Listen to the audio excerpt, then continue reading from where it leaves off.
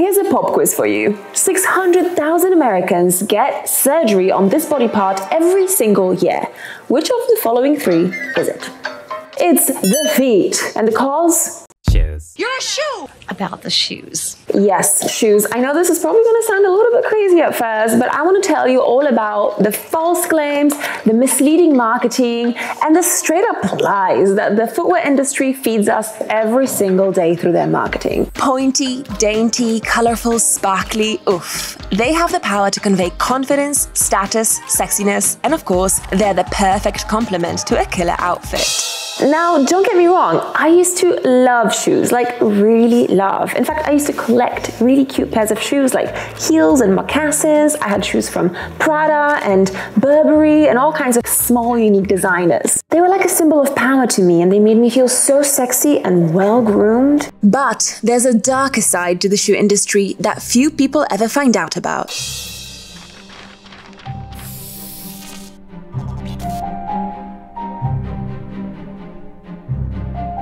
Alright, let's dig in. Shoes are a huge part of the fashion industry, and as we know, fashion trends are set by people in power and the ruling class. You've probably heard of the Chinese practice of foot binding. Foot binding was customary for almost 800 years in China. It involved tightly wrapping the feet of young girls to prevent them from growing. At the time, if you didn't have tiny bound feet, you weren't considered a very good marriage prospect or well brought up. And while this may seem horrific to us today, soon you'll see that it's not too far off from what we do to our feet today. What about you, huh? Where are your shoes? Where are your shoes, huh? Heels have also been popular throughout the ages. Although the stiletto heel wasn't invented until 1955, yes, that's less than 70 years ago, it was actually the Romans who were the first to use an elevated heel. After that, heels for women and men continued to be in fashion well into the 1800s. Here's a fun fact you can share with your friends at dinner parties. Back in the day, in Venice, wealthy women would wear heels to protect their feet from the trash, waste, and muck that lined the Venetian city streets at the time. Rich people things. And throughout most of human history, all of our ancestors wore these very simple shoes, basically kind of like sandals, made out of hemp and fiber and various kinds of natural materials. They were practical, right? Very straightforward, just a simple tool, and they allowed for humans to move across the world without injuring themselves too much. In the summers, like we just never had shoes on. This is Adelya. She is a barefoot endurance athlete and she was brought up barefoot. When I was like maybe 7 or 8, my dad decided that since we didn't wear shoes, he would, I can't believe we did this, but I love it. We cut out like the shape of our feet onto an old tire mold and took twine and just intertwined it and then wrapped it like a sandal around our ankles. So not formal shoes, but we counted it as shoes.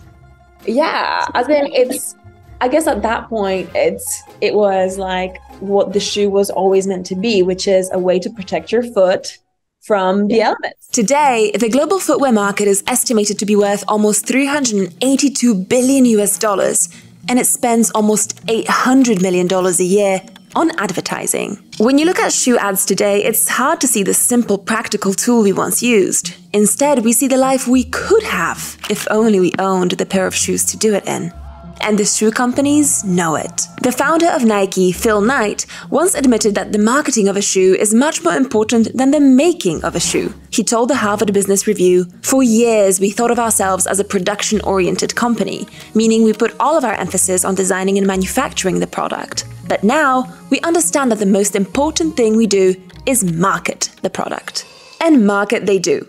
Okay, so imagine you're in the market to buy a new pair of sneakers. It's really, really confusing. It's nitrogen infused. DNA loft. They have added a TPU heel clip. 3D printed lattice midsole structure. The current fashion is maximalist running shoes, which are being advertised as the solution to all running problems. They usually have super thick soles, loads of cushioning, and so-called protection. The companies that make these shoes claim that they lead to a softer strike, so they're being marketed as shoes that lead to fewer injuries. Turns out, this is pure marketing with no empirical backing. In fact, science suggests that these shoes actually increase the risk of injury. Take this 2018 study published in the highly respected scientific journal Nature. It studied a group of experienced runners and compared their running style in both highly cushioned and less cushioned shoes. What the researchers found was that all those claims about highly cushioned shoes reducing the risk of injury actually seemed to be false.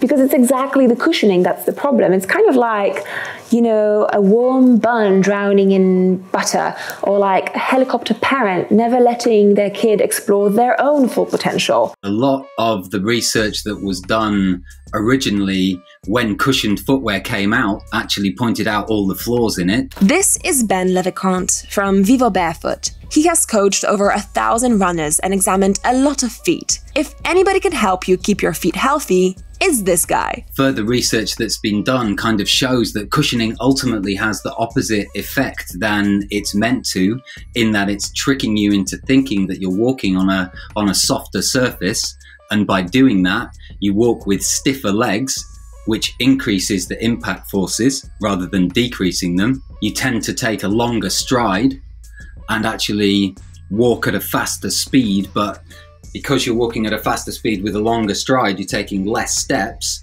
and that's increasing the impact forces. Our feet are powerful tools perfected through millions of years of evolution. I think it's because feet have become like a fashion item almost. Let me introduce you to Anna McNuff. She does not see herself as a barefoot evangelist, so to speak, but she did run the length of Britain completely barefoot.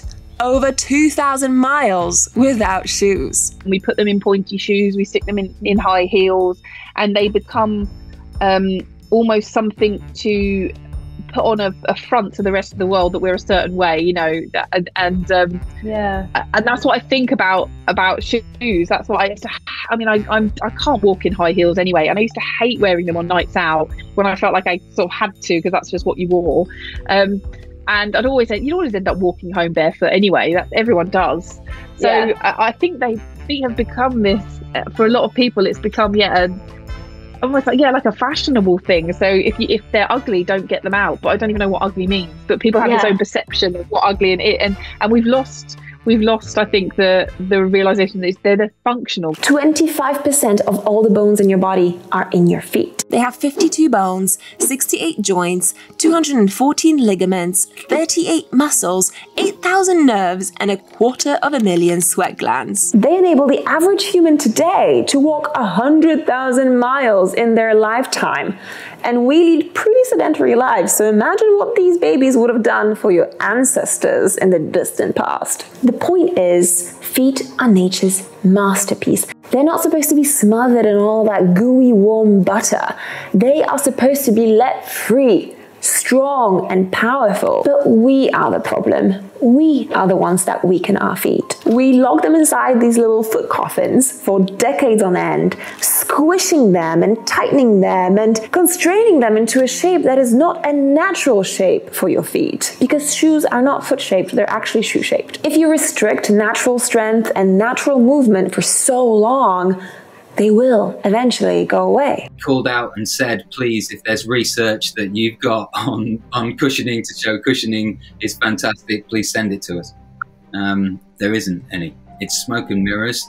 So I started noticing that like my feet would go numb, or like the inner side of my knee, I don't know what that's called, but like inside my knee started to hurt, and then I'd go to bed and like my back would hurt, like my lower back, and I was like, what is happening?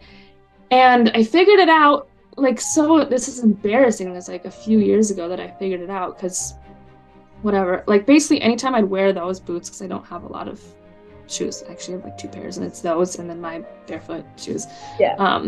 When I'd wear those, I'd be in pain. And I was like, oh, this is not for me, because my feet, my body, like, it's so connected head to toe. If you are like flat-footed, or if you are if your toes are spread out and then you suddenly put a heel, or if you suddenly like restrain your toes, that will affect all the way up your body. So let's get this straight for a second. Shoes are making our feet deformed. 600,000 Americans need foot surgery every single year. We're spending more money than ever on shoes.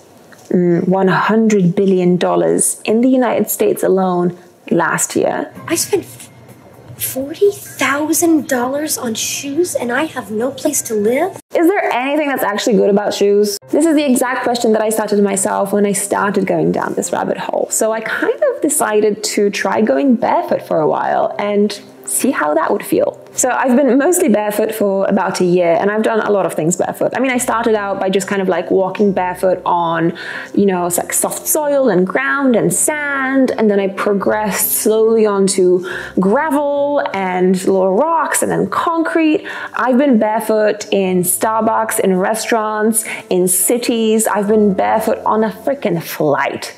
I took a flight barefoot.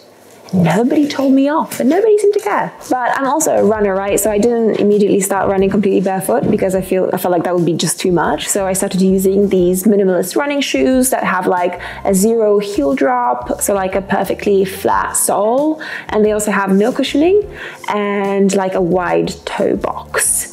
So honestly, after like a month of kind of getting used to it, I just started noticing that my ankles were becoming stronger while running. My feet were becoming stronger and also a bit wider and just more muscular. I felt way more balanced than before, but also like really interestingly, I felt super grounded. I felt connected to like the soil beneath my feet for the first time ever. And that was a really beautiful feeling. I felt like I found a new spark in running. I've run 2 ultra marathons since going barefoot, and I've had no pain and no injuries, no tension even in my feet or legs or body, despite training very, very hard. So what gave you the idea to run the length of Britain barefoot? Oh, that's a good story. Well, it started when I read the book, Born to Run, and I did what loads of people did probably after reading that book, went out, bought myself some minimalist shoes, went for a 10K run, absolutely smashed my calves to bits, felt like an idiot, couldn't walk for 3 weeks. And then, the fad kind of died away and I went back to wearing slightly more supported shoes. I was thinking about doing a new adventure and I wanted to do it in Britain because of my connection with the Girl Guiding charity and young women. And I thought, okay, I think it's going to be a run. It has to be a run. It's going to be in Britain. And then I just thought, how can I make it more difficult than just doing it in trainers? Because it sounds really arrogant, but I knew I could do it in trainers. And you must get that. There's not that buzz there. If you know you can do it, it's great, but you want to be right on that edge, that knife edge, where you think you're, 50% terrified, 50% excited. Yeah. And I thought, there's this crazy little voice in my head said, well, why don't you just do it in bare feet? And straight away, when you absolutely cannot do that, that's insane. So that's where it started. And I had a long lead up to it. I think I decided on the adventure a good 3 years before I actually did it. And then it was a year and a half of training. Of course, it hasn't been all rainbows and butterflies. Like, for example, I did get kicked out of Starbucks when I went in barefoot in Oregon in the US, which kind of sucks. And here's another really important thing. I'm not saying that going barefoot is going to solve all of your physical issues. Of course not.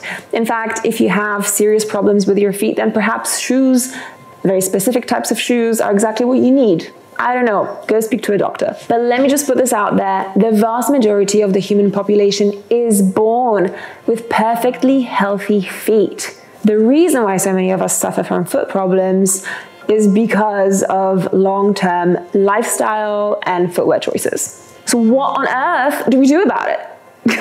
I've been barefoot for a year, but I do appreciate the fact that most of you who are watching this video probably live in cities and you go to offices and supermarkets, and just going wild and feral and barefoot is probably not going to cut it. So I'm not going to suggest that, don't worry. When I did the barefoot run, I think everyone expected me to be a barefoot evangelist. They expected me to say, you must be barefoot, everyone should be barefoot, this is the only way. And my point of view actually by the end of it was, I choose to be barefoot as often as I can, or in minimalist shoes, because that's what suits me and makes me feel good and my body. But I think that everyone should have the choice, and I think all that happens is the only choices we see are like these, you know, this tiny narrow spectrum of, if you've got an issue, you must go more supported. No one goes, what about less support, or what about fixing all these other issues in your body, rather than just cramming your toes in. It's okay, like where you're at is okay. And I like always try to welcome people into my space of like, just come as you are, be as you are. I'm Adelya who sleeps on the floor and I don't wear shoes. Like this is just me. But I invite people and I encourage people into like pursuing that little bit of naturalness. But it doesn't have to be the 0 or 100. It doesn't have to be like I'm all in or I'm all out. Like you said, just a little bit here and there. Yeah. Even just that little bit of a start is just really good for whatever piece of your life that maybe needs some peace and some naturalness and some beauty. Those little pieces, they all interconnect. So personally, I would definitely recommend having a think about trying out minimalist footwear. And I know like this is weird because I feel like I'm like marketing for minimalist footwear, kind of like what the big shoe industry is doing with their cushioned shoes. But this video is not sponsored by anyone, and I'm just speaking from my own personal experience. I would definitely recommend trying out minimalist footwear, see if it's for you. It does take a few months for your feet to kind of get used to the new and like relaxed fit. So make sure that the transition is slow and gradual over the course of a few months. Just remember that if you do really like them and if you end up wearing them a lot, then your feet may no longer fit into your old Prada heels or whatever other cute shoes. Whatever you decide to do, I suppose my hope for this video was to show a different side to the story, because footwear is such a huge segment of the fashion industry today, and the fashion industry quite literally runs the world. It is so huge, so important, so powerful. So I just feel like it's always interesting to know these industry quirks, you know, and how they affect us and our lives. And as for me and my secret hopes and desires, I would love to one day run an ultra marathon barefoot. Oh yeah, and there's plenty of links to various studies and articles and other really, really good videos about the subject in the description box below, so make sure you check that out, and I will see you in the next video. Go barefoot! Woo!